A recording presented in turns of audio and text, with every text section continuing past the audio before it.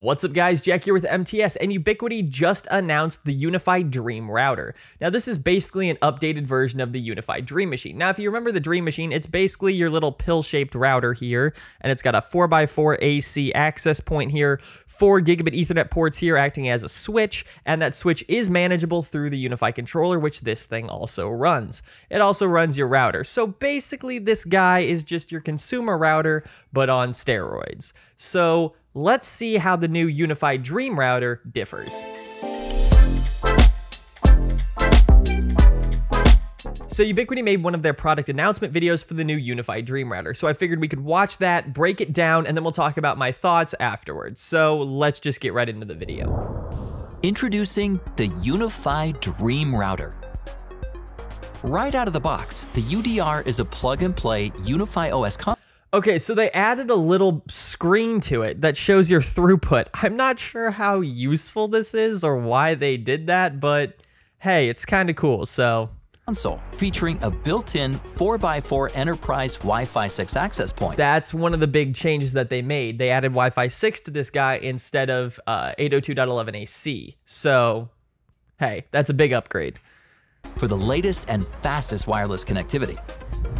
The built-in PoE gigabit switch. Okay, so here's the second big change that they made. So in the regular Unifi Dream Machine, you have your 4 Ethernet ports, and they added PoE to these bottom 2. Now that's only 2 ports of PoE, so I'm not too sure how useful that'll be, but hey, it's really nice to have it. And I'm not gonna complain about a company giving me more options, so. Has 2 PoE ports that lets you power your devices right from the UDR.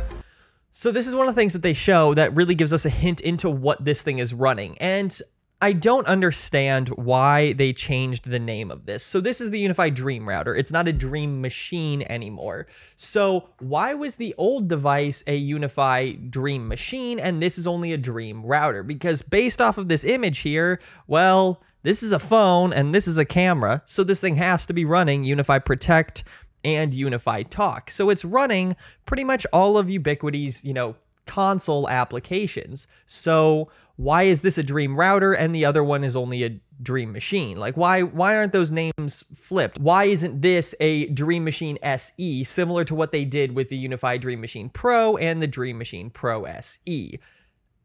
I just don't get that. But let's just keep going. The built-in 128 gigabyte SSD provides instant storage for Unifi Protect video camera security. Okay, so that's the third big change that they made. This thing now runs Unifi Protect with an integrated 128 gig SSD. Now, it did look, if we go back to the video, like this is socketed here. I would be really curious to see if you could swap out this SSD with a bigger one. Now, this does look like it's an mSATA SSD, so they shouldn't be too difficult to come by, but I'd just be curious to see if you could actually upgrade it and swap it out. Because 128 gigs, while it is an SSD, isn't enough storage for many security cameras. But then again, this thing really isn't targeted towards big installations. And we'll talk about that more in the future. But yeah, let's just get back to this. Gigabyte SSD provides instant storage for Unifi Protect video camera security deployment. And an SD slot allows for easy expansion. Okay. So that's how they're doing their expansions, with an SD card on the back, or a micro SD card. And it looked like that was under a pretty cool little flap. Like that seems just over-engineered right there. But hey, I'm not gonna complain. Expandable storage is nice. The UDR sets up in minutes and is ready to run any Unifi OS application and power your home or small business. Unifi Connect. I haven't heard about that one yet. That could be interesting. But yeah, so we can see here that this is running the full-on suite of Unifi, applications. So why is this not a Dream Machine? Why is it a Dream Router? I mean, it is a pretty beefed up router, but yeah, I just don't know. With all these other applications that it can run, why did they drop the Dream Machine name? So deployment. Everything you need for a complete Unifi experience. The Unifi Dream Router offers a simple, all-in-one platform into the world of Unifi. Get started with Unifi today at ui.com. Okay, so we have a lot to talk about. So it really seems like this thing is catered for really small businesses and more prosumer home use. So this would be great for, dad to buy and deploy in the house, just because all the kids are, trying to do school from home. Parents are trying to do work from home. This would be a great little upgrade. But for an installer like me, well, I'm not too sure how useful this would be, because one of the first things that I try and do in every home installation is relocate the service, because the ISP installers, all they care about is how quickly can I get a cable into the house, how quickly can I configure this gear, and how quickly can I leave. So I try and relocate the service to come in from the basement, so that way all the routers, switches, anything like that can be hidden away, because it's really an eyesore to see, a consumer modem, router, switch, all that crap in the middle of your living room. So I relocate everything to the basement, and with this guy having an access point built in, that access point becomes a little bit less useful when it's tucked away in a closet in the basement. Now, if your basement is finished, this would be great, and then you can run, using the PoE ports to maybe a camera out front and then another access point upstairs. That would be great. But for more of the prosumers who don't want to, mess around with doing a whole bunch of wiring, you buy this, and then you buy a Beacon HD to put upstairs, and there you go. And Ubiquiti should be coming out with a Wi-Fi 6 version of the Beacon HD, which is that, plug it into the wall and it's just a range extender, but for Ubiquiti networks. They should be coming out with a Wi-Fi 6 version of that, which would pair very nicely with the Dream Router. So that's really where I see that being useful, but I plan on buying 3 of them. I'm going to buy one of them to replace my network in a box. And this is my network in a box. Now, the Dream Router isn't exactly a perfect drop-in replacement for this guy. There will be parts of this that come with me, but I will use the Dream Router as the base of everything. So my network in a box is, well, a box with power input and then power out, and then we have a WAN connection and dual LANs, and these LANs are PoE. We also have an XLR port down here for ArtNet, or streaming ACN, which is DMX lighting control over the network.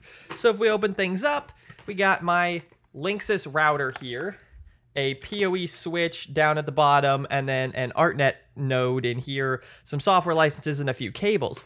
But this guy is not exactly the best. It's an old Linksys consumer home grade router. It doesn't do VLANs, doesn't do anything like that.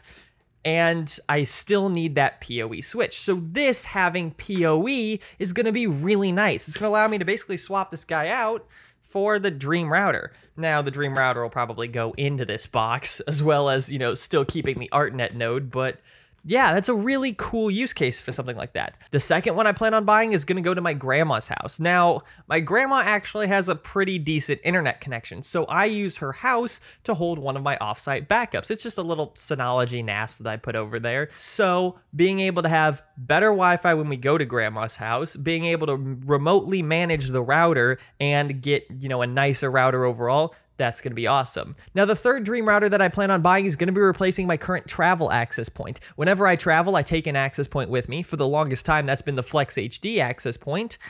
And I travel with an access point really for one main reason, and that's so that way I don't have to punch in all the SSIDs, into all of my devices and stuff whenever I travel. So it's really nice. Pull out my access point, plug it in, all my devices recognize it, bam, done. Makes things really nice. But being able to have a better access point, being Wi-Fi 6, being able to have the full-on managed switch, being able to have PoE out, and an NVR in there is going to be really nice. And the NVR is going to be specifically useful for whenever I'm staying in hotels or places that I don't really trust all my stuff to be left alone at. Because there's a Wi-Fi access point built in, I can use the $29 little G3 instant camera.